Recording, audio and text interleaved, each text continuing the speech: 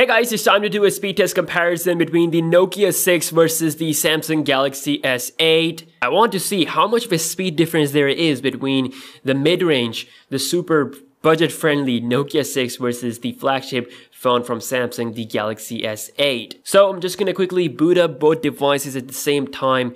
3, 2, 1, go. And both phones are on Android 7.0 Nougat. And you can see the size difference between these two phones. Nokia 6 being 5.5 inch with the display size, and still it's like almost like a little bit bigger in terms of the height. And you can see the Galaxy S8, obviously you can expect it to be faster in terms of booting up. It is faster pretty much in comparison to any phone that I've tested out. So, and the Nokia 6 is now done. So you can see the difference between the boot up, and obviously this is a $250 phone, and this will be potentially $750 to $800 phone.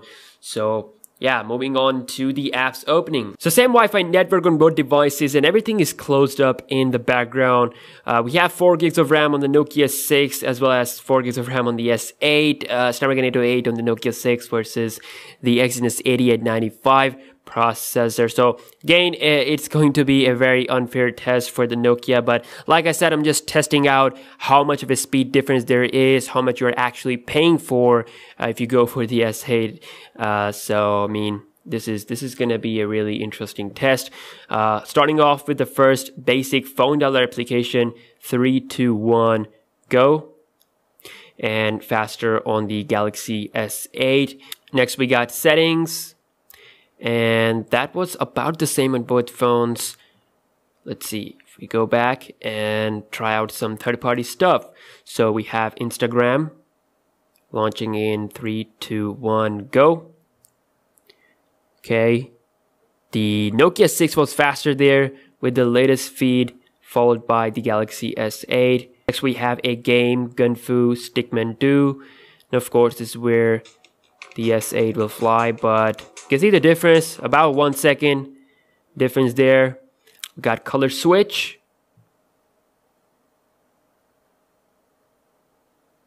Samsung Galaxy S8 done, and again about 1-2 second difference.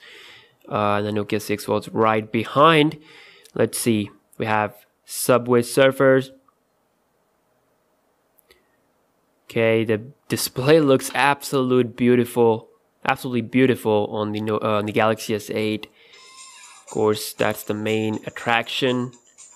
You can see S8 just flies through Subway Surfer, and that was a long difference in terms of the time loading. So you can see, whoa, that was awfully long time there. Snapchat, and I think a bit quicker on the Galaxy S8. Again, you guys are the judge here. Going into the app drawer, the Nokia 6 is having like completely, like almost stock Android, almost zero bloatware, so that's a good thing. We have Tinder, faster on the Samsung Galaxy S8. Checking out Viber, again Samsung Galaxy S8, but the difference is in front of you. We got some more stuff such as Uber, Galaxy S8, Twitter. We have another game smash hit, and you can see the Galaxy S8 is done, and the Nokia 6 is also done, so about 5 second difference approximate. So yeah, overall, you can see the difference there. The S8, of course, you pay more, you get the best speed. But for those of you who are currently having the Nokia 6, I wouldn't say that it's like a slow phone by any means. Like, I mean, it's holding up great. Like, it's not lagging or anything like that. So lastly, we'll be opening up the camera. Okay, let's go. And Galaxy S8 done, followed by Nokia 6.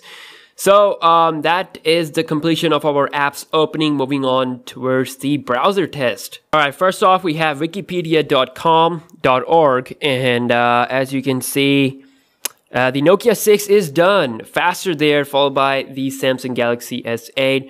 So that was a great win there. Actually, the first win, not the first, second win goes to the Nokia 6.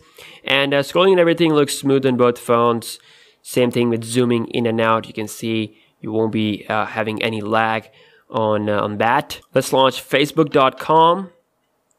And that is also faster on the Nokia 6, followed by the Galaxy S8. So a clean win there when it comes to the browser.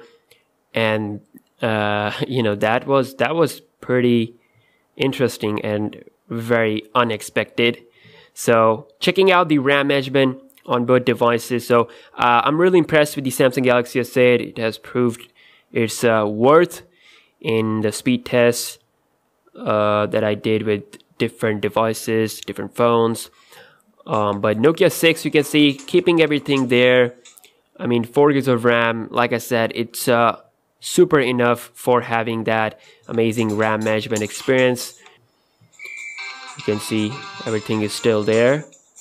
Snapchat, Tinder. Okay, Tinder got refreshed on the Nokia 6. So you can see Viber, that is still there. So one refresh, not super perfect. Okay, second refresh there.